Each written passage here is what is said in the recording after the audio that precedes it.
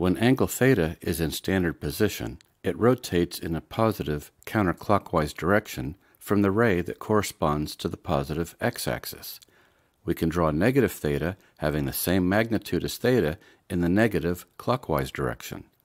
As we saw in TR-36, the symmetry across the x-axis means that their cosines are the same. Cosine negative theta equals cosine theta, and their sines have the same magnitude but are in opposite directions. So sine negative theta equals negative sine theta. Let me show the triangle for theta in green. Its short sides are the cosine and sine of theta, blue for cosine, red for sine. The hypotenuse is 1 since we're on a unit circle. Now let's make the triangle for negative theta in gray. Same cosine, opposite sine. The rest of this video is going to be drawing gray triangles all the way around the circle.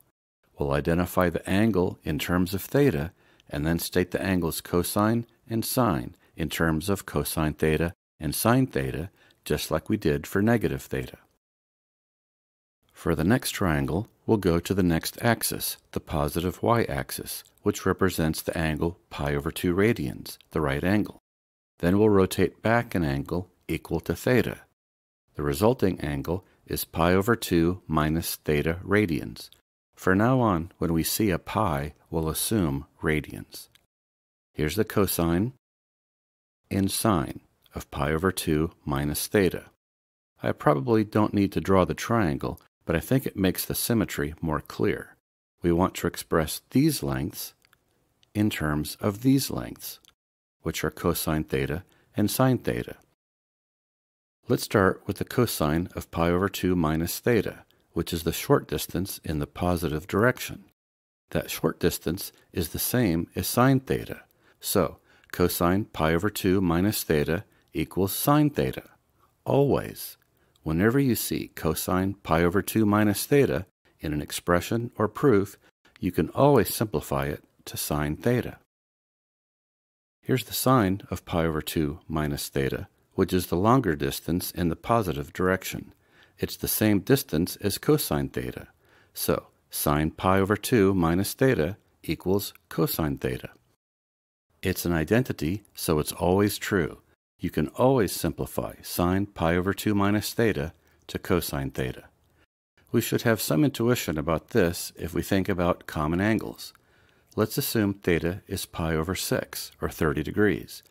Pi over 2 minus theta is pi over 3, or 60 degrees. These are common angles we've memorized. The cosine of pi over 6 is square root of 3 over 2, which we called the large number in TR-15. And the sine of pi over 3 is also square root of 3 over 2. And sine pi over 6 is 1/2, the small number, and cosine pi over 3 is 1/2. Each angle's cosine is its complement's sine. See TR-13Z for a more thorough discussion. In that video, I explained how the three cofunctions, cosine, cotangent, and cosecant, got their names. Now let's put the triangle on the other side of the y-axis by taking pi over 2 and adding theta. Here's the cosine and sine of pi over 2 plus theta. What are their lengths in terms of cosine theta and sine theta? Let's be careful in quadrant 2 because the cosine is negative. Cosine pi over 2 plus theta is the shorter length, but it's in the negative direction. So cosine pi over 2 plus theta equals negative sine theta. Sine pi over 2 plus theta equals cosine theta. Anytime we see these expressions, we can simplify to these. Hopefully you aren't thinking about memorizing these new identities, since they're so easy to see on a unit circle. I'll go a little faster now. Let's move over to the negative x-axis, which represents a standard position angle of pi radians. Let's subtract theta to get the angle pi minus theta. The cosine of pi minus theta equals negative cosine theta, same size, opposite direction. And sine pi minus theta equals sine theta, same size, same direction. Now let's add theta to pi radians. Here's our triangle.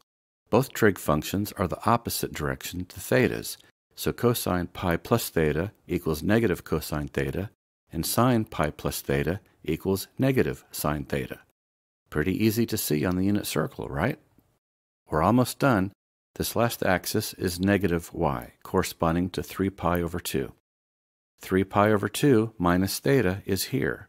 Cosine 3 pi over 2 minus theta equals negative sine theta, and sine 3 pi over 2 minus theta equals negative cosine theta. And here's 3 pi over 2 plus theta. Cosine 3 pi over 2 plus theta equals sine theta, and sine 3 pi over 2 plus theta equals negative cosine theta.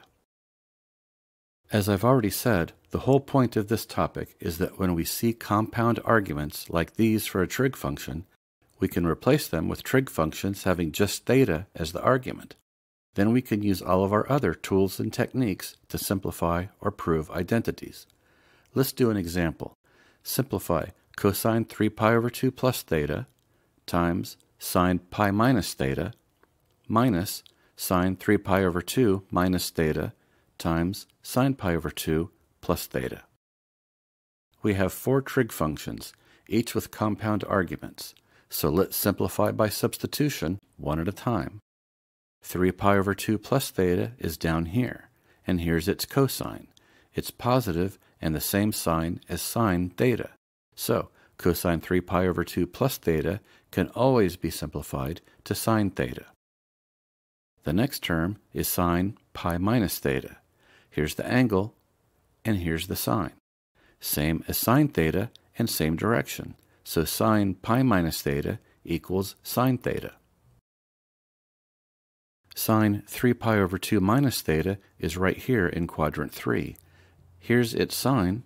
It's negative with the same magnitude as cosine theta, so sine 3 pi over 2 minus theta equals negative cosine theta. The last term is sine pi over 2 plus theta. Here's its sign, positive and the same as cosine theta. So sine pi over 2 plus theta equals cosine theta. Being careful with our signs, these expressions simplify to sine squared theta plus cosine squared theta, which we know equals 1. So we have 14 reflection identities, none of which need to be memorized, all of which can be seen in the symmetry of the unit circle. The first 2 are called even-odd identities. The next 2 are called cofunction identities. The other 10 don't have special names that I'm aware of, but they're all the result of a unit circle symmetry. There's no TR-37X video, but here are the 14 compound expressions in scrambled order. If you can see the unit circle in your head and simplify these to cosine and sine functions whose argument is simply theta, you will have demonstrated mastery of this topic. Pause if you like. I'll show the answers, and that will be the end of this video.